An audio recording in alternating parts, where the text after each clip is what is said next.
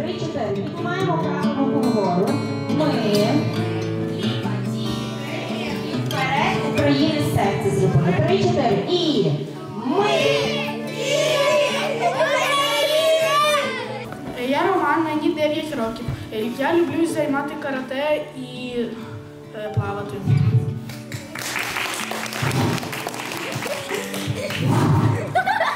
Мені 7 років, я дуже люблю читати. Мене звуть Кирило, і я жив у Запоріжжі, і я дуже люблю займатися боротьбою.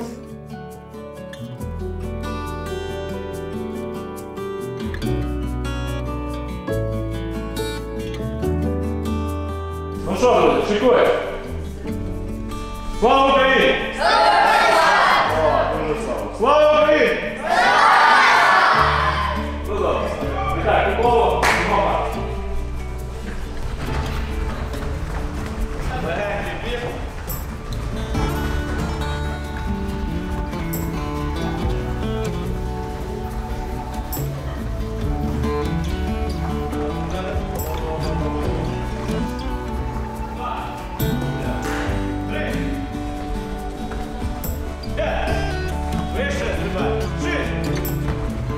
Ми знаємо, що історія наших пращурів, козаків відома була на той час в всьому світі і Європі. Це були найкращі воїни, це були найкращі охоронці, які володіли дуже добре тілом, зброєю, могли захищати, могли значить, змагатися не тільки з одною воїном, а з 4 і, можливо, більше. Ми з'ясували, що для того, щоб виховувати дітей, і, можливо, так було колись в 16 столітті на Запорізькій Січі, це треба прививати 3 цінності. Якщо той чи інший громадянин тої чи іншої держави, а зокрема ми говоримо про українців, має ці 3 цінності, тобто віру, має патріотизм до своєї держави, любов, і він має ще силу, я рахую, що це найкраща зброя людини, яка може воювати словом, яка може воювати патріотизмом, маючи віру, маючи силу в своїх руках.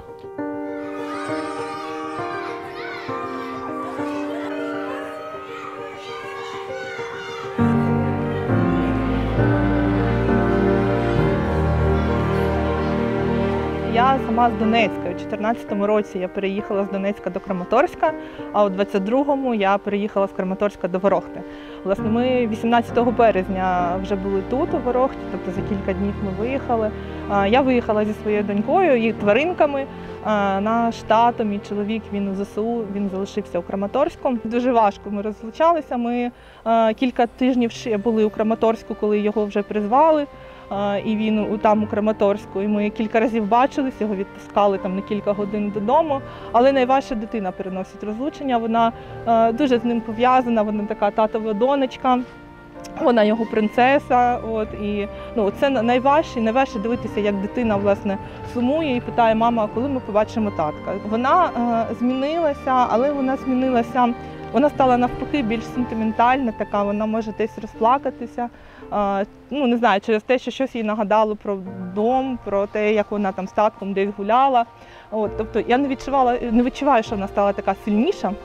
Я б сказала, що вона стала більш емоційна, і така, що може легко десь заплакати, вона така потребує постійних обійм, вона хоче відчувати фізично, що я тут поряд. І тут важливо в першу чергу себе якось зібрати докупи, як то кажуть, як у літаку. Так? Спочатку маску на себе, а потім на дитину, тому що якщо ти вже не зможеш нікому допомогти, то, власне, і тут в першу чергу думаєш, як себе десь заземлити, десь зупинити.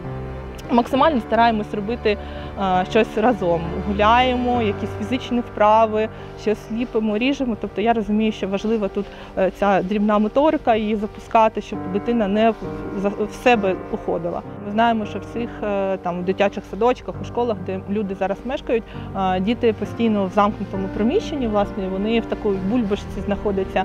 Розуміємо, що їх треба якось адаптувати, виходити з ними на якісь комунікації, то шукаємо зараз теж психолога, який би міг з дітьми попрацювати. Власне, ми як громадська організація, ми теж включені в процес евакуації. Ми відчуваємо тут таку дуже потужну підтримку, насправді, від місцевого населення. Йдуть по коридору, я тут чи я не тут? Ви можете влаштувати хоча б раз таке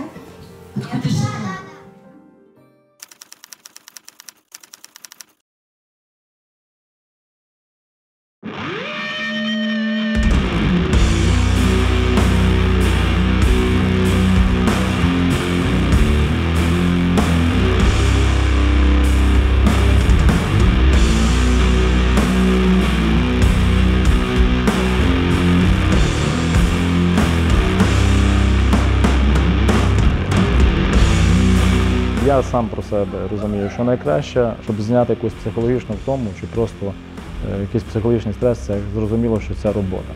І саме на тренуваннях діти, які на вулиці, можливо, там прогресують або, можливо, мають велику ненависть, то саме в спортзалі, завдяки фізичним вправам, ну і ще наполяганням тренера, вони якби звільняють себе від цих всіх поганих рис і розуміють, що таке біль, що таке сила, що таке нанести комусь шкоду і так далі. Саме єдиноборство, тобто, зокрема, у нас на українських єдиноборствах, відбувається так, що тільки ми все це для свого самозахисту, для захисту слабших, для захисту батьківщини, держави, саме виконуються всі навики, які ми вивчаємо в цьому залі. Ні в якому разі не для нападу, ні в якому разі не для агресії, а просто для захисту слабших і самого себе, батьківщини, сім'ї. Таким чином ми базуємо виховання і навики в нашому спортзалі.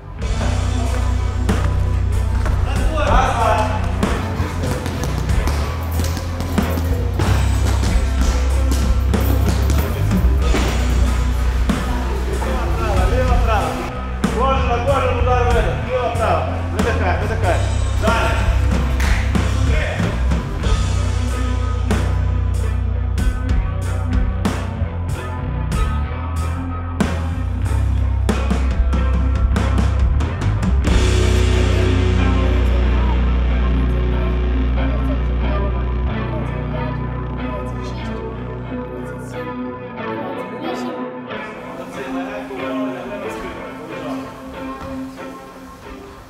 Дивлюсь зараз на цих козачат і згадую, як сама колись відвідувала спортивну секцію рукопашного бою.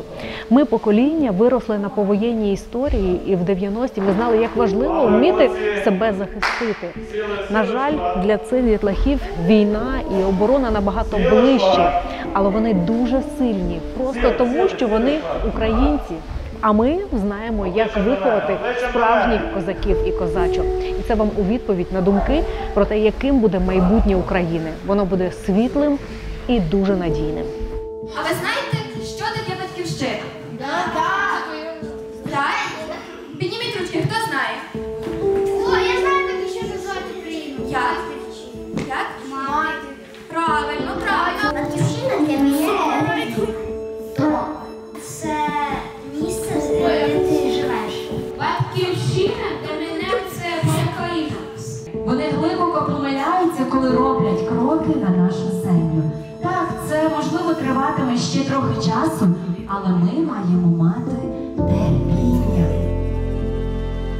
Дуже багато вона малює жовто-блакитних якихось картин.